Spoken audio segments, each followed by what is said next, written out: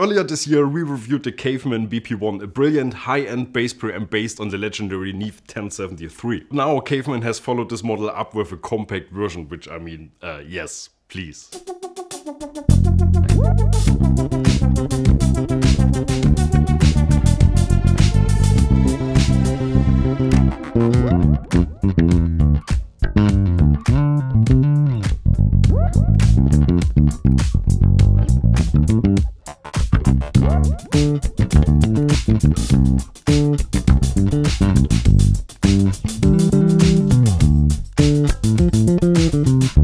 Hi everyone, my name is Gregor Fries and today I'm accompanied by my buddy Phil Rehm on bass. And this is the new compact version, which is, as you can see, considerably smaller than the standard BP1. I never wanted to complain about the size because I'm well aware that what's in here would never fit into a Boss or something like an MXR pedal housing. Amongst other things, there's a big ass output transformer in here, which is one of the reasons these sound so great, and they also have an internal power supply. The big one has a few options which I'm sure some users will gladly trade for a smaller enclosure, and now these people got their wish.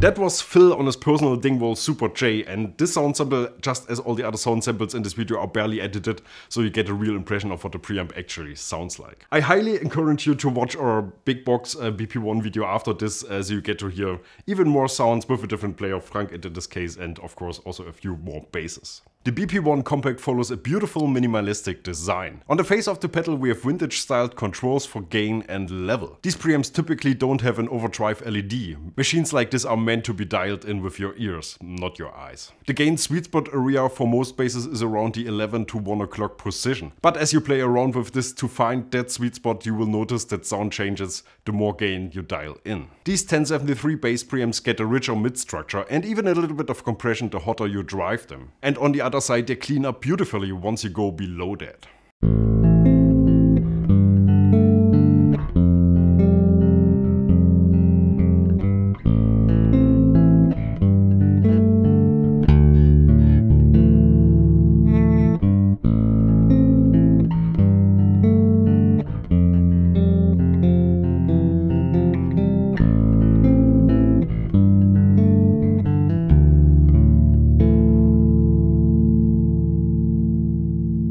On the back of the pedal we got all our ins and outs. There's one standard bass input, the transformer based XLR DI out, an effects loop, an amp out, the tuner out, and your 12 volt power in. 12 volts make this kind of a pedalboard friendly pedal, and again, yeah, for the big one you will need an extra power cable.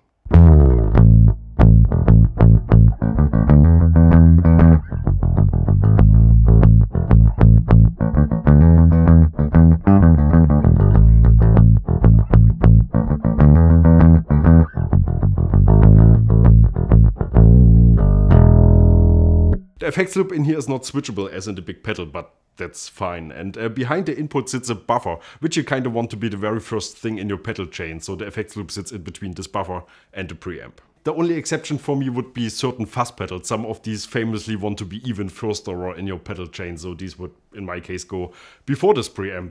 And by the way, this switch is a mute, this pedal just never needs to be switched off.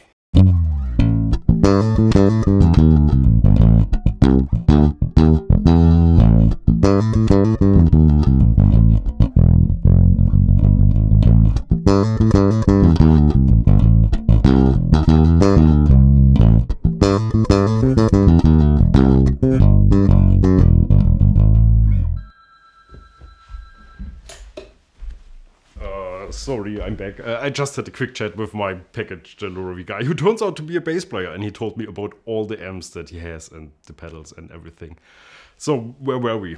I'm a huge fan of the 1073, it's a permanent part of my recording setup, and now to finally see this in the compact pedal is, yeah, this is cool. And now we even got options, but the best thing to do with this is just putting it in front of a bass amp. You don't get the choosy output transformer that way, which is only for the DI out, but it still sounds amazing. And this in combination with my Glockenklang Bass Art Classic is nothing short of a mesmerizing experience. There's only one negative about this really, and that's of course the price. This is just €1 short of 600 bucks, which is a lot for a pedal. Unless you consider what a 1073 usually costs, because then this suddenly turns into a total bargain. And I wouldn't be surprised if other instrumentalists discover this for what it really is. It's just a really good mic preamp built for string instruments and use it as well for their thing.